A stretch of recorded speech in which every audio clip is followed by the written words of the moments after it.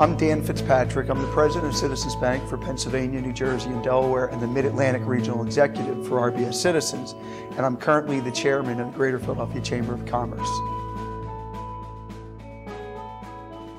The Chamber offers a very good return on investment for large companies because, again, it's critical that we all love Philadelphia in this region, but we have to assure that public policy is advantageous to businesses growing and thriving in this region so that we can continue to maintain the jobs we have and grow the jobs in both the city of Philadelphia and the region. So again, that advocacy that the Chamber provides is of critical importance to large companies. So as it relates to small companies, the Chamber offers many programs that are really critically important to development, how to manage certain aspects of your business and bringing folks together. And that networking opportunity where companies learn from each other is very, very valuable. The other aspect of Chamber membership for small companies is the networking itself.